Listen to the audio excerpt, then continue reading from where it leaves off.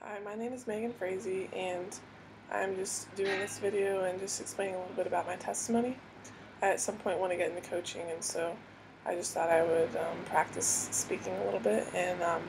wanted to share a little bit how I started playing basketball and how that has led to me playing professionally. I grew up and my dad was a basketball coach, and he did a great job just really helping me to balance out sports and my relationship with the Lord. And so I knew from an early age that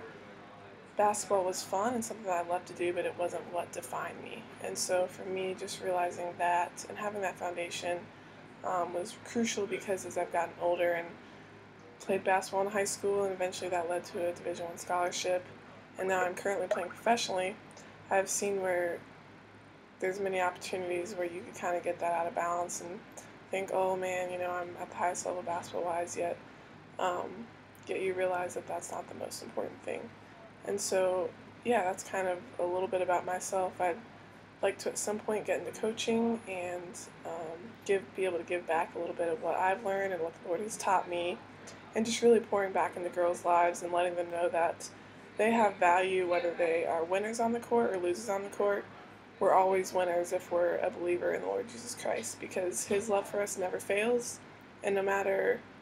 what we do, however many times we make a mistake, He's always there to pick us back up and forgive us. So that's a little bit about